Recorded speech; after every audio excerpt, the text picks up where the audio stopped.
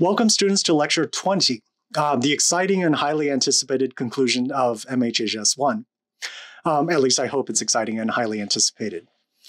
We'll conclude our discussion of Sage Nigel Whitson's hybrid text.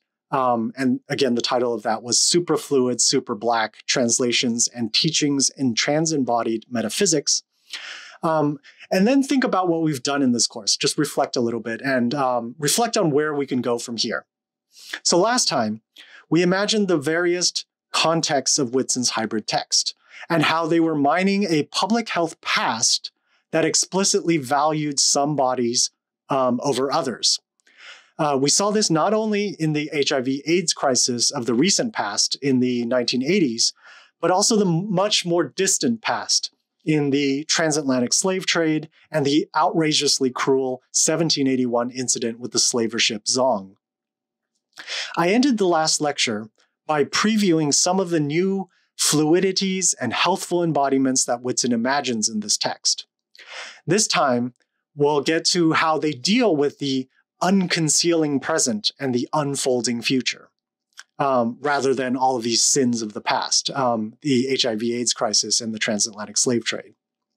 So this is not to say that these are the only two historical flashpoints that Whitson references, right? In fact, in their description of the unconcealment of dark matter and dark energy, Whitson establishes a kind of 20th and 21st century timeline that leads up to it.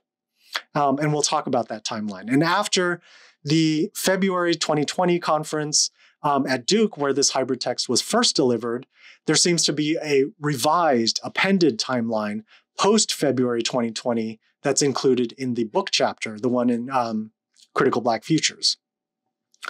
So remember that the version we're reading was published in the 2021 book, Critical Black Futures.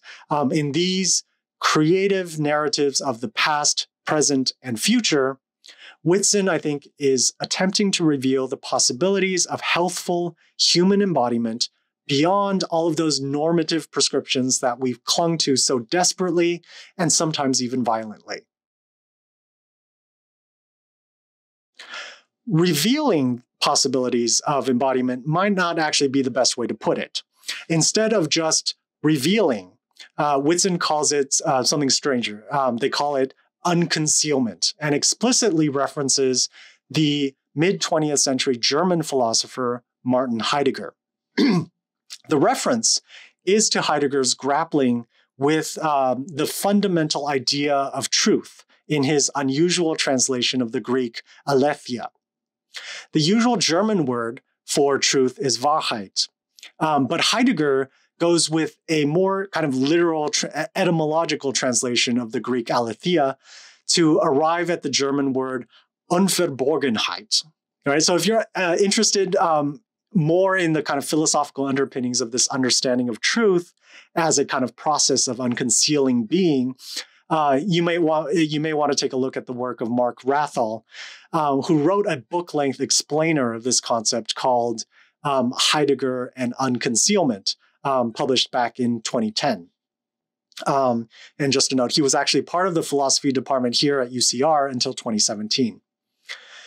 So since we don't really need to get too deep in the weeds with Heidegger, I'll just shorthand a lot of that kind of philosophical underpinning.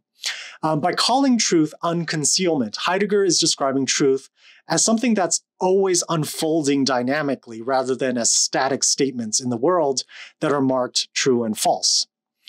Historical, contextual truth becomes as important as the limited number of things that we can say are ahistorically true. So truth for Heidegger is always something that is unfolding, something that's always unclosing or unconcealing throughout history.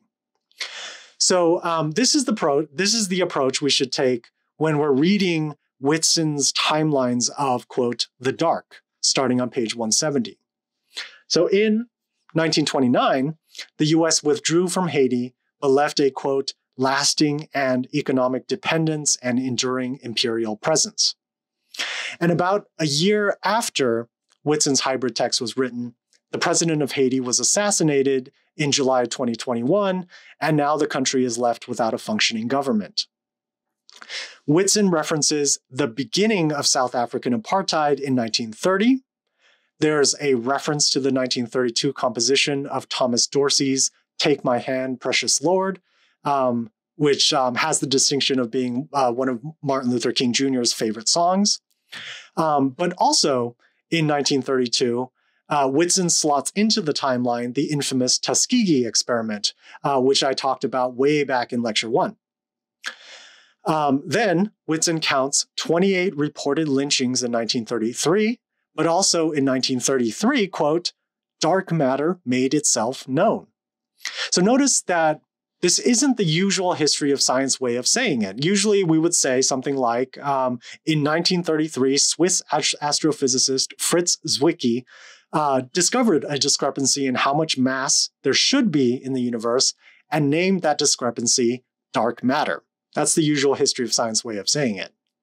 Instead, Whitson conceives of this 1933 advent of dark matter making itself known. There is a kind of creatively assigned agency to that darkness, unconcealing itself, making itself known as the unseen, unweighed matter that binds the universe. Dark matter and dark energy had already been for Whitson a powerfully evocative metaphor. So I've linked here to a video of Whitson talking about a 2019 performance of the unarrival experiments. So from time codes 406 to 523, you can see what this kind of unconcealing of dark matter and dark energy look like to Whitson. And here is the website's blurb about the unarrival experiments. Quote, dark matter and dark energy serve as portals to interrogating spaces of the unknown, yet they have an unequivocal impact on the composition of the universe. The unarrival experiments is an interdisciplinary performance project exploring relationships between astrophysics, cosmology, blackness, transembodiedness, and premature death via a notion of the vaporous body. All right, so this is why I think Heidegger's language of Unverborgenheit, of unconcealing, is so important to Whitson when thinking about history. So when I hear something like, quote, interrogating spaces of the unknown, what I hear there, I immediately think of the ravages of imperial history, of stunningly violent conquests in the name of making the unknown, the uncivilized, known and civilized, forcing that kind of knowing, forcing that kind of civilization under the imperial yoke. Yet Whitson's is not a history of the conquistador. Theirs is actually a history of unconcealing. Let's think of how this process of unconcealing continues even after that February 2020 keynote at Duke University. Notice there are references in Whitson's text past February 2020 and all the way to May 2020. Since Whitson describes this as, quote, this May moment several times on page 177, I think we can probably assume that this section was really quickly revised for the Critical Black Futures edited collection after the pandemic moment of March 2020, when everything officially ground to a stop because of COVID-19. So the main point is that history always keeps unconcealing, as we learn about in the very last paragraph of section 3 on page 175. Quote, pronouns, presences, and bathrooms only begin to unconceal what is there of who we are. And we keep on naming ourselves to stay alive. Our beautiful diasporic community is no less a continent than the land from which we were seeded. We have always been a many. Our languaging of gender in fluidities resist binaries that were never meant to hold our continents anyway. So why would we accept that somehow colonizers got gender or sexuality right, but enslavement and genocide wrong? So the healthful body is liquid, it's fluid, and sometimes even vaporous, as we learned from the blurb from the on-arrival experiments that I cited earlier. This kind of malleable sense of embodiment is a survival tactic. Quote, "We keep on naming ourselves to stay alive." There are multiplicities that need to proliferate rather than normativities that need to be policed. Interrogating spaces of the unknown, that language we hear earlier from the on-arrival experiments, is not only the job of colonizers then, but of these new creativities that unconceal the kind of generative darkness of history. That final concluding question shows us how that process of unconcealing might actually work. So we now say, according to that passage that I cited before, we now say that those colonizers were wrong about enslavement and genocide, even though they thought of themselves as the good guys at the time. But why do we assume then they were right about gender and sexuality? That's the big question that Whitson is asking. What Whitson is saying there is that there's clearly more unconcealing to come. And we start to get that updated history of unconcealment on page 177 when we see Whitson's May 2020 revisions. As of Whitson's May moment, they mentioned that COVID-19 has claimed the lives of 358,000 globally. And as of this lecture, the COVID-19 global death toll is at a whopping 6,873,477, according to the WHO. So several themes remain the same in this updated timeline. The pandemic has disproportionately affected people of color. Murders of Black and trans folks have continued. Just 3 days after Whitson's keynote at the Duke conference, Ahmaud Arbery was murdered on February 23rd by racist policemen while jogging. And on May 25th, police officers murdered George Floyd during a routine arrest for a nonviolent offense. Now, as you probably know by now, Floyd's "I Can't Breathe" has become a rallying cry for protesters against the systemic racism and brutality of the institutions of law enforcement. So notice how in the moment this history is, how in the moment Whitson's writing of this history is. It's clear that this section was revised really quickly and updated up to the minute, since, as you'll notice, George Floyd is actually mistakenly named George Flynn in this text.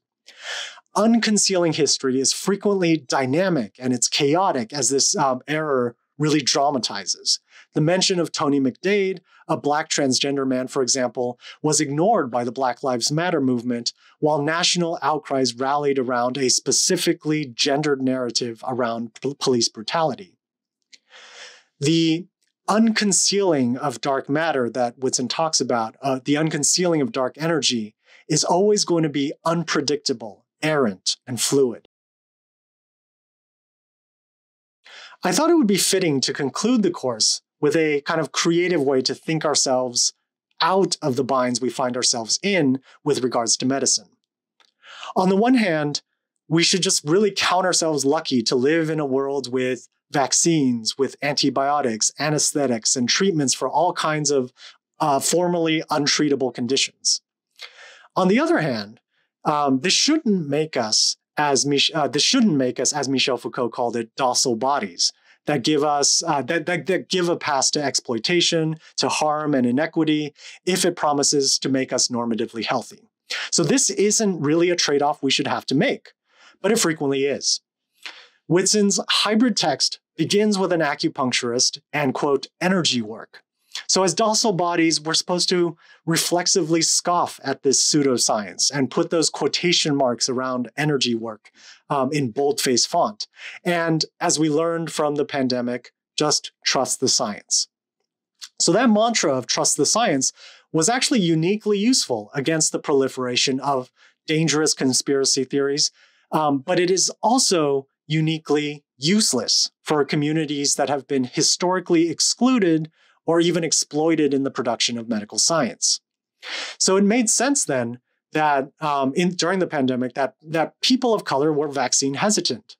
So why should these communities trust the science when science hasn't earned it with them? So just a personal story to illustrate these things. When I was in college, I was actually one of these docile bodies who saw medical science as this kind of perfected objective discourse that really just had everyone's interest in mind as a kind of public good. We were all in this, we were all kind of, in my naive view, in this together. And medicine was the way it was because that's the way it should be.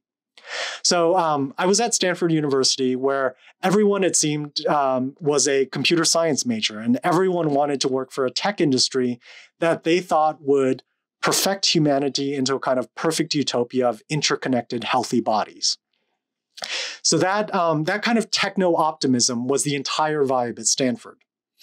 So that's why when I was accepted into Maxine Hong Kingston's creative writing seminar, based off a short story I had written, I was initially over the moon.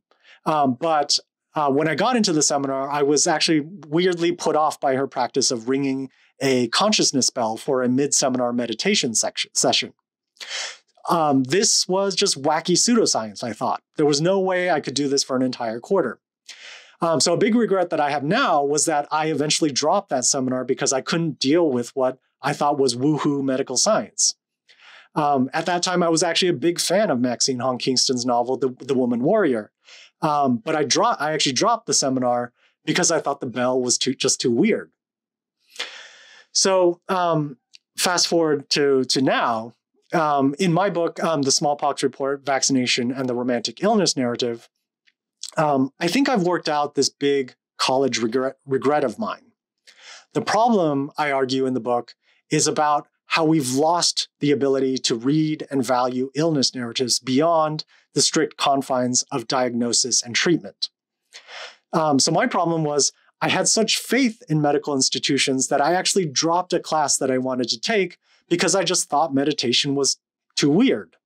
So if someone said meditation helped them, that was their illness narrative, it actually hardly mattered because we shouldn't trust them, we should trust the medical science. What's dangerous, however, is that this same situation has made it so that illness narratives have nowhere to go but rogue.